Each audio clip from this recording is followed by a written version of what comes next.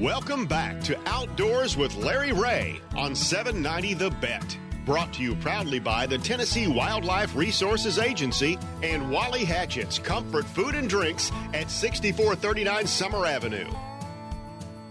Hey, good Saturday morning. Welcome back to Outdoors with Larry Ray. Hello to all you folks in Brownsville on 1520 AM and 95.3 FM. Of course, News Talk 101.5 in Jackson. And, of course, right here in Memphis on AM 790. We talk outdoors every Saturday morning.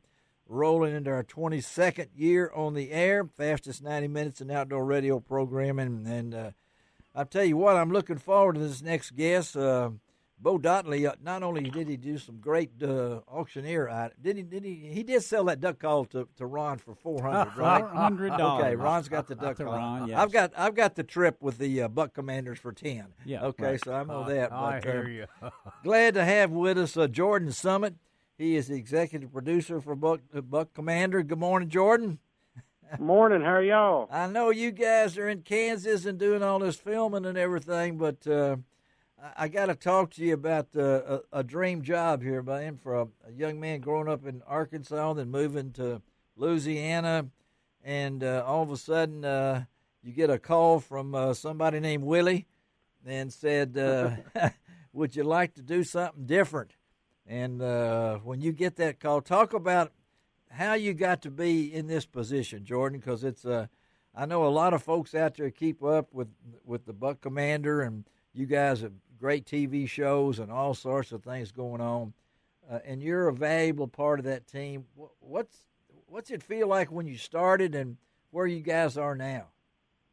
Man, I still feel like the 20-year-old young man, every opening day Yes. that we have now. But I've been working here for about 17, 18 years now, and just still love it as much as I did day one. But very, very blessed. I've been, given the opportunity to work for these guys and this family here, and just a bunch of great people, and truly, truly thankful for it. Funny how I got involved with it was back in the early 2000s. I was in high school going into college, and a big fan of the Duck Commander. It was VHS back then. Yes. Tapes. Now you're talking now. Okay. Yep. And I've watched those in our hunting camps, and I thought I was a big duck hunter. Wasn't really, but thought I was, and did everything, bought everything that Phil Robertson promoted on his tapes and all of that. And anyway, once I got into college, you're trying to figure out what you're going to do with your life, right? Right. Yes.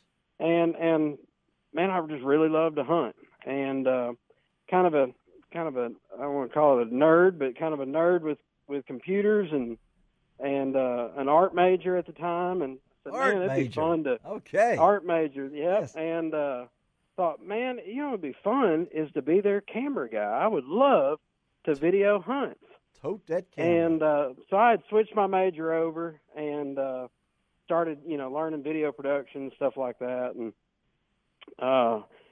eventually one day I was like, man, I'd love to get like a job shadow. That'd be really cool. That's cool. With a hunting show. So I just cold called an email basically to the Duck Commander website at the time. Yes. And, said who I was, said the college I went to.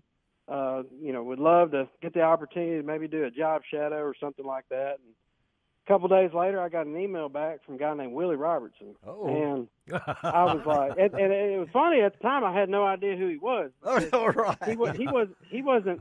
This is before Duck Dynasty. This is yeah. before all he was the Willie. fame and everything like that. And so he would make a brief appearance in those old VHS tapes, but didn't see him a whole lot, But little did I know he was the one running the business. Yes, he was. And anyway, so he was kind of the man behind the scenes, making everything happen. And he said, "Man, we would love to have you." He said, "I actually went to that same college, and for a little while." And he said, "For a little while." That sounds like you. What college was that? Yeah. For a little while, he transferred, but. What college was that? It was Harding University. Okay, Searcy, Arkansas. Yeah. You were a bison. Okay, I was. I know all these nicknames. Okay, all right. And anyway, he still says to this day the only reason he answered that email was because my email had a Harding address on it. Oh, So he said, I probably would have thrown it away if I hadn't have seen the Harding. He said, that's what got you the gig. And anyway, I ended up coming in being for a job part shadow. of the team, yeah. And here we are, many years later. So and now here you are in Kansas filming another episode, and it looks to me like, what would you say the success of this show is, Jordan? Because you've been with us so long. It looks like everybody pretty well gets along. It looks like they do. And early on with it all, it was tough. You were just starting. Willie, what's that? You were just starting to put this thing together. I mean, that's right. And early on, I thought I was just getting in on the duck side, the duck commander stuff. Yeah. And not long into my job there, Willie said, "Hey, I'm fixing to start a new show called Buck Commander. We're going to do the same thing with deer." He said, "I got a bunch of baseball player buddies that love to deer hunt." And Willie wasn't much of a deer hunter at all either. Really, and he'll tell you that. Like, he wasn't much of a deer hunter. He enjoyed it, but it was just one of those things. If one happened to walk by, he'd go after it. But he's a he's sharp businessman though. He's a businessman. So anyway, he ended up starting Buck Commander with all of his friends, and it's just a tight knit group, and that's where we met Bo Dotley. He met him, and Bo's been one of my good friends for a long time and filmed a bunch of hunts with us. And like I said, there's endless amount of stories. We were sharing some with our guys here in Kansas where we're scouting at this week. I can imagine. And a lot of fun times. You're making memories, buddy, and that's and right. It looks like you're having fun. And not all it's not all easy too. I mean, a lot of folks, is I know Mr. Dance here. I call him Mr. Dance, but of course, for all of his bloopers, there are some good shows that come out of it. So I know you guys with the camera like that, you're the key part of this thing, man. I mean, people overlook what you guys do because the other guys are out there doing all the other stuff. But your job, how would you describe what you do? Well, what I like to say is that that what I take pride in is that if you were to go out by yourself, and shoot a deer or a turkey or a duck or anything, and it's just you by yourself, and all you have is that memory. It's just a memory inside your head. There you go. And what I specialize in is I can take that memory and I can make it a visual for everyone for a lifetime. Yeah. And so it's just literally something you can go back and watch it again and again and again, and not have to just replay certain events in your head. It's amazing. So it's a lot of fun. And so, are you guys working on what now? I mean, how far out are you working? Say you're in Kansas this weekend. When will we see this? I mean, how long out do you work? We're scouting right now, getting ready. Kansas opens up in like a week, so we're kind of scouting, getting everything ready, and doing all of that. And so, now we moved away on there. We kind of moved to YouTube, kind of trying to stay with the times. And so I sometimes we'll take an episode and we'll put it out the week after we get done hunting it, or really depends on if we've got a neat storyline that follows something else. We may hold it for a little while and place it next year. It's just really just kind of the footage or content, so to speak, kind of dictates what we do with it. And how many are y'all on? Will you take like on this something like this? How many do you have there? Right now, it's just me and Willie in camp, and then we're with some of his friends from church. Okay, so that's what I thought. This is kind of a single Buck Commander trip, but as far as our group goes, we do 2 to 3 group hunts a year. You do, yeah. All over the country. Yes. Whether it be Texas, Louisiana, Kansas, Missouri. We try to get our whole group together 2 or 3 times a year and just have a big old time. And amazing group, it's a lot of fun. Folks, you need to go to Buck Commander. What is it, buckcommander.com? Is that right? Yep, buckcommander.com. And see all the crew, and you can see Jordan on that. And, of course, this show goes into Searcy, Arkansas, so maybe somebody you may owe money to may hear this. I don't know, Jordan. You better watch it over there because we all go through Searcy going to the Little Red and Heber Springs over that area. So we know Harding and College and Harding University and all of them over there.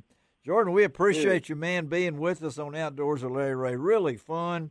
Hope to get you on again down the road, and maybe we can coax Willie to come on with you because he might need an interpreter. I don't know. Yeah, he got some stories to tell. He does we'll that. see if we can line that up. All right, buddy. Thank you, Jordan. Y'all have a great weekend. Safe travels, and we'll talk to you down the road, okay? Okay, thank y'all. Thank Take you, care. man. All right, Jordan Summit, executive producer for Buck Commander. What a job. That whole family is pretty entertaining to begin with, so it's got to be a lot of fun to work with them. They really are, and not only that, they are families of faith. They are that. And it's Yes, amazing. Yeah, what they've done, and just now, when you think about it, think about that. He just sent an email in on their website and got the job, and it changed his life. Well, so the thing I've learned in life is if you don't ask anybody, you never get anything. So no, that's exactly right. Well, I think that's the same way with guests on this show. They'll say, I was on Outdoors, Larry. What were you on that show for, man? But anyway, it was great. And, again, go to that buckcommander.com and see Jordan. And we thank Bo Dotley for setting that interview up. And I thought it was Harding. We've already had Arkansas Monticello. Now we've had Harding. Boll weevils, bison. I mean, come on. Yeah. Well, we're going to test that boll weevil again at the very end of the show. But we're going to talk here in just a few minutes about an event that Ron will be at next weekend. Hope to have Bill Dance on maybe next week's show because, Bill loves this event coming up next weekend. The Monsters of the Mississippi River Monsters Catfishing Tournament, but go to buckcommander.com and see the crew. Those guys really have fun together. It's obvious they like what they're doing, and they're entertaining, but at the same time, it's a family show. They have a lot of fun things in there, information-wise too, and you think about ducks, and they didn't know nothing about deer, as he said. Right. But he's smart and been able to do stuff like that. So I appreciate it. All right. Hey, can we take an early break here? Let's take an early break because I want to get really fired up about this next event, too. And I need a break anyway. So we'll take a break and we'll be right back. And don't hang on because John Gordon is going to introduce the last segment. Okay? Hang on for that. We'll be right back.